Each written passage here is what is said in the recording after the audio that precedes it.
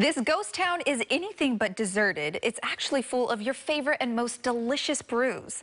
If you're looking for a spooky good time, Ghost Town Brewing is bringing the hops this Halloween.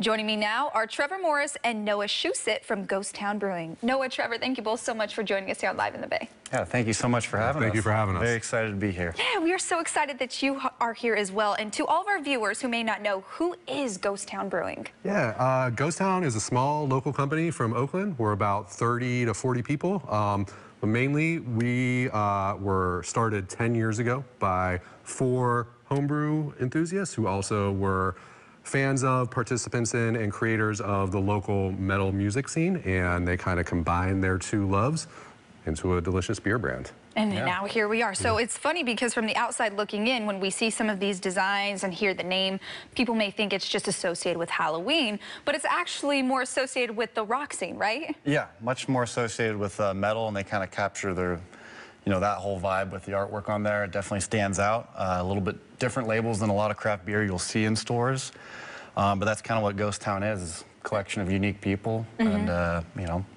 make good beer. Unique people, unique flavors. Yeah. You guys actually have a new brew each and every week, which a lot of breweries don't do. Correct, yeah. We are a fresh beer brand where every week Trevor's team of brewers and my team on the sales and distribution team, we are brewing or distributing a fresh beer every single week. The styles are generally the same, but every week, whether you're grabbing a 4-pack off your local market or asking for a pull off your local tap, you're going to have whatever style you like. You're going to have something fresh and delicious. Yeah, fresh options, trying our best to get fresh, good hop aroma to everyone out there. Well, you guys are absolutely doing that. And I can't taste one of these beers, which we're going to do in a second, without first acknowledging this incredible artwork. What goes into the artwork each and every week? Well, our artwork, we have a network of various artists that we use. Our owner actually does most of the labels himself. One of our other owners does some digital artwork for some of them.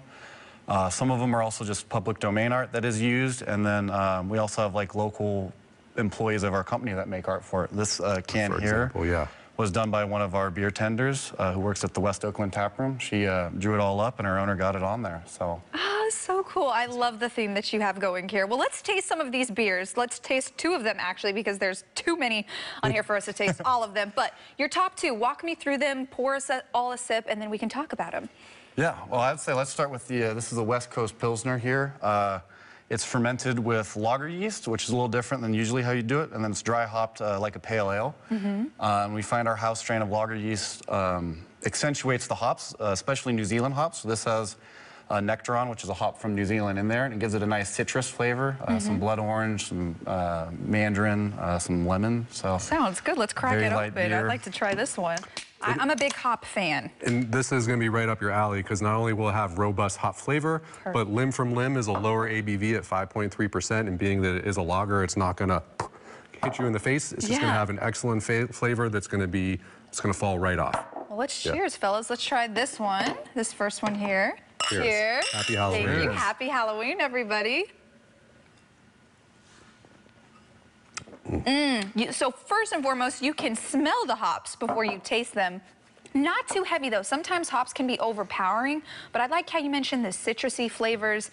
That's really delicious. Yeah, well, nice and light, not too bitter, kind of leaves you wanting another sip. It's refreshing. Yeah, well, actually, with another sip, let's actually taste this second one. And while we do that, Noah, I would love to know about some of the things going on at Ghost Town Brewing. What can people look forward to? Well, we operate 2 locations.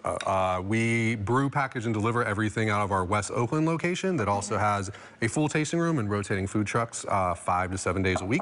In East Oakland at 35th and West MacArthur, we have a second tasting room that has a full kitchen attached to it as well. So beyond all of the hard work that my coworkers and Trevor's coworkers and everybody's doing at the breweries, we also do have some fun. We have a monthly drink and draw event. We have costume karaoke. Recently, we've been... Which would be perfect. Right, for Halloween. It's really fun when you're working late at night and you hear people belting out various songs. I can only imagine. Lots of screaming going on, but there's always something good to check out. You can find these on our Instagram at ghosttownbrewing.com is where we'll list those as well. All right, well, let's cheers, fellas. And then cheers. While we drink this one,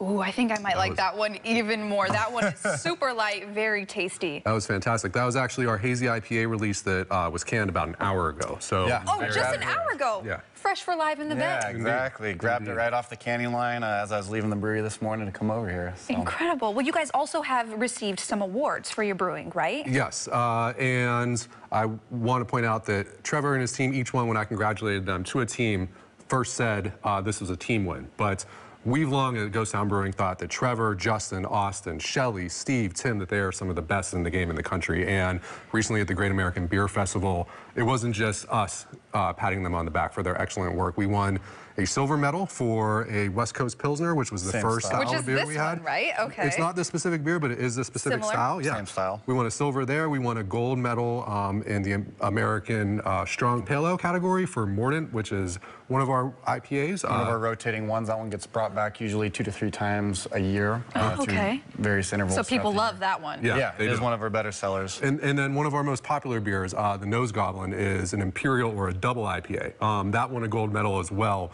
And it actually won a gold medal last year, too. It's been a couple decades since one double IPA repeated back to back.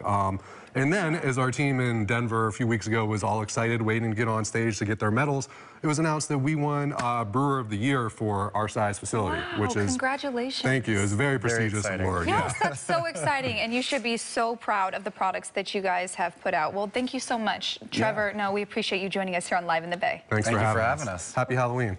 To learn more about Ghost Town Brewing or to check out one of their tap rooms for yourself, we'll have a link on our website at liveinthebay.tv.